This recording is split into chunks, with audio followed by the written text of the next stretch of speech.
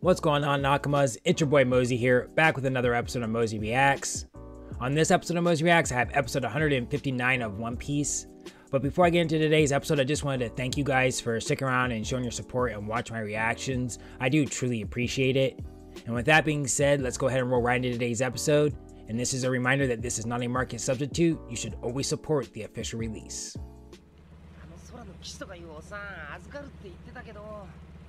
あの変なおっさん悪いやつじゃなさそうだ。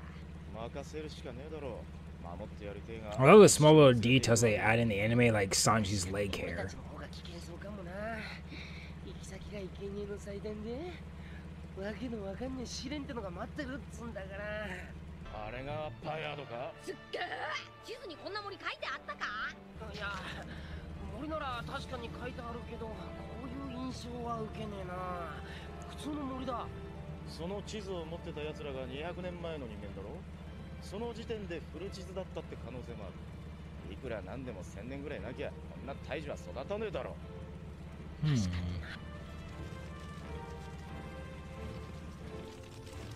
入り口だ。さあ引き返すなら今のうちだぞ。覚悟はできたかウソップ。え？じゃあできればいいんじゃねえか。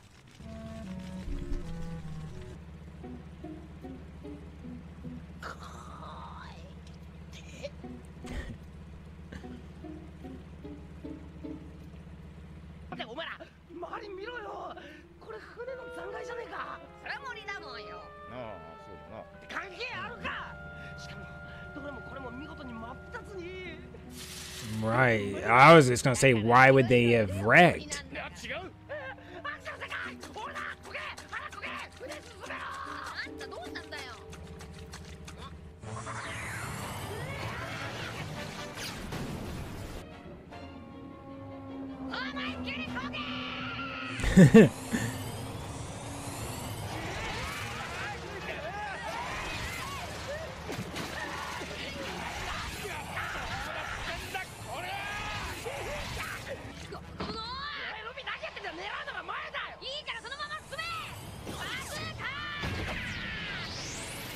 Okay.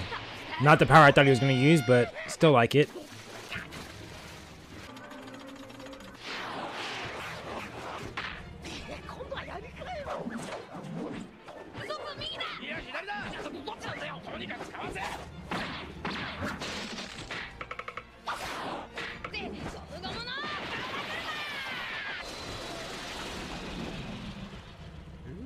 This is all this mask guy's traps, right? I'm assuming.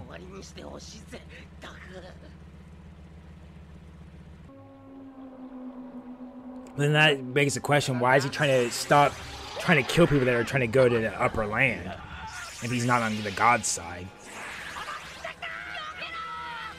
一体どこなんだここは。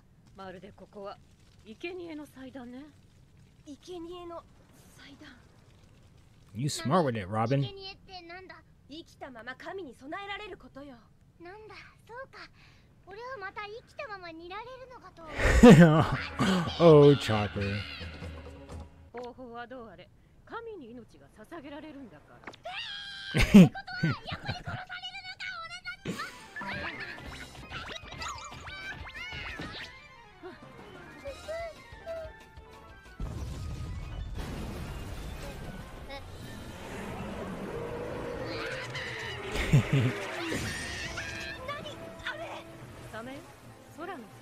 A shark.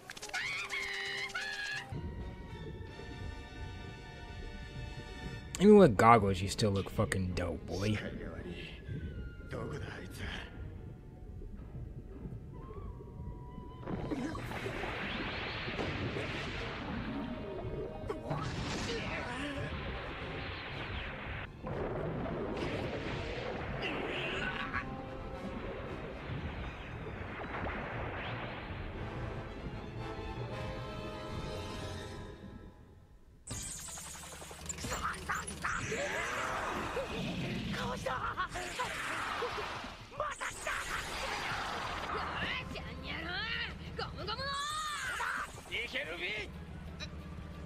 I don't think he can. It looks like it would cut him.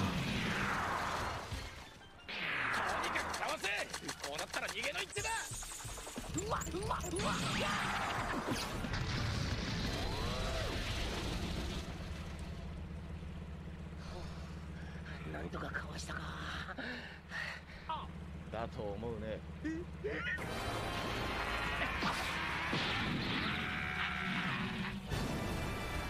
なんだヘビか。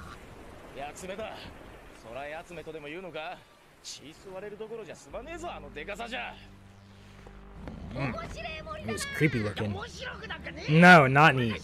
Hey, you got a little six-pack going on, Luffy. 森に入ったばっかりだぜ。どうなっちゃったんだゾロ。 Oh, your best friend.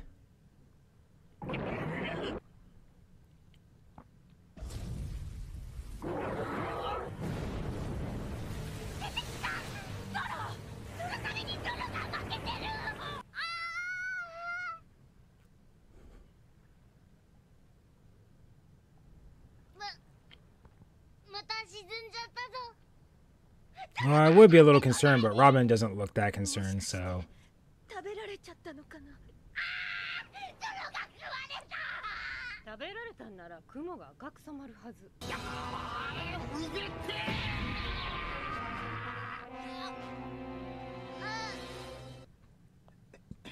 ったな。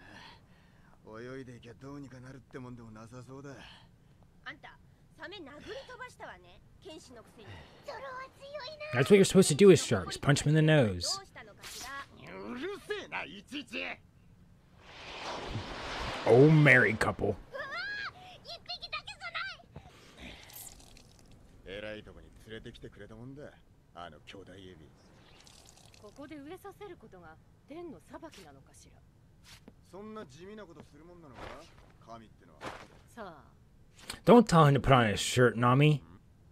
ひでえなこれ。とにかく船をなんとか直しとけ、チョッパー。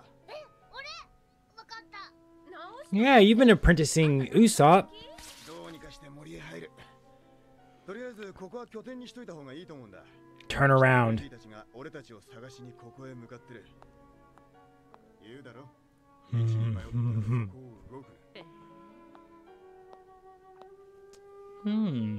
She's our archaeologist, right? なあゾロ、どうにかして森の中へ入るって言ったけど、入ってどうするつもりなんだ。この島には神がいるんだろ。ちょっと会ってくれ。やめなさいったら。とにかく神は怒らせちゃいけないもんなの。世の中の常識でしょ。神に祈ったことはねえ。信じてもいいしな。だから何の義理もね。こいつとは何の関わりもありません。罰当てないでください。私だけ。 Whose side are you gonna be on, Chopper?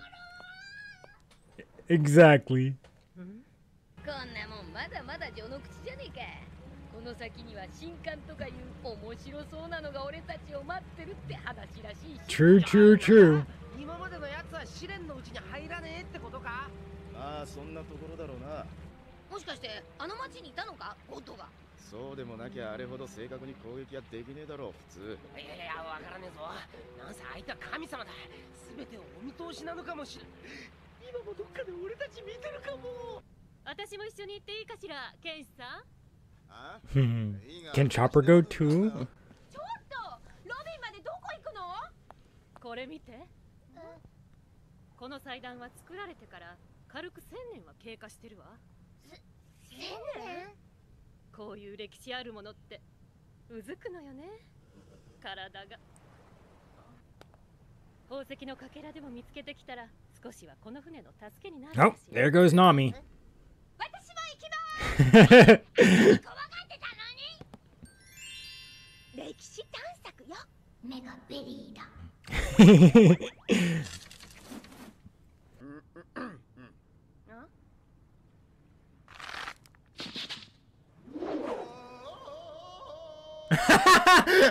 Oh, yay! Yeah. Oh, I love it. ロビンすげえ。 They're all amazing. ちょっと高いかも。50メートルくらいよ。失敗したら死ぬわ。そんな怖いこと言わないでよ。I think that kind of takes the pressure off.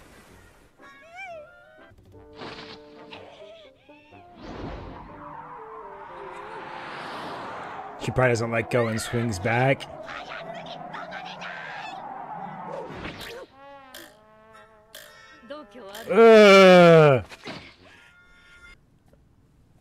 Oh man, I thought Chopper was gonna come in. If he did the ape scream, I would have lost my fucking shit.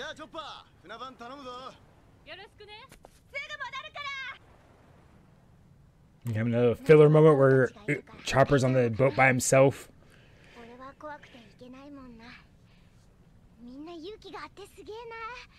So are you.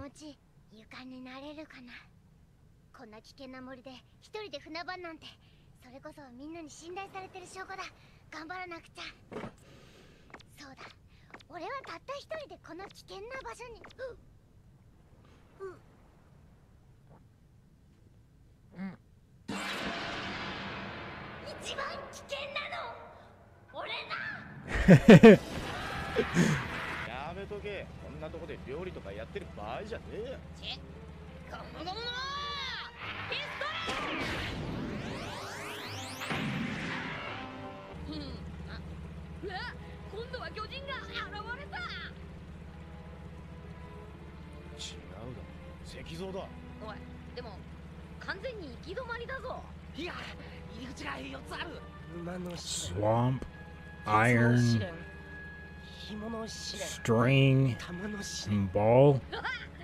Let's go with ball.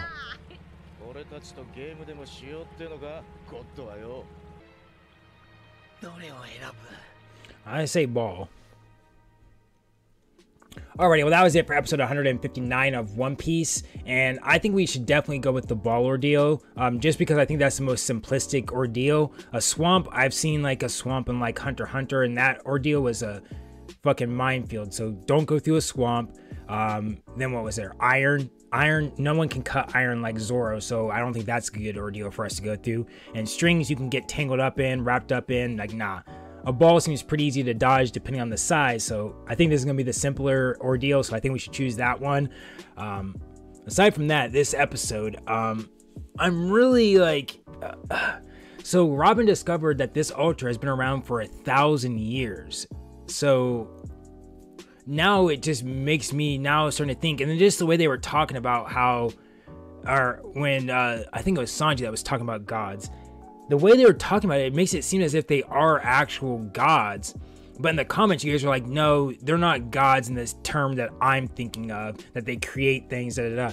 So I'm still kind of confused on like, what do they mean by God? Because like, Usopp was like, oh yeah, it's God. He can see us wherever we are at any time. Well, that seems like the God that I know of that can, you know, see anything, can control anything. Usopp talked about him being, having foresight, and I'm just like, well, that's what our God has. So like, how is our Western God different from like a Japanese type God that they're referring to? Other than the fact that like, what, this guy doesn't necessarily create things? Is that the only difference? Because, I don't know. I need answers, but I'm sure they'll give them to me as they come. God damn it, Oda, you and your writing is amazing. But I do appreciate you guys sitting around and watching this reaction. It's been real. It's been fun. It was hella real fun. Later on.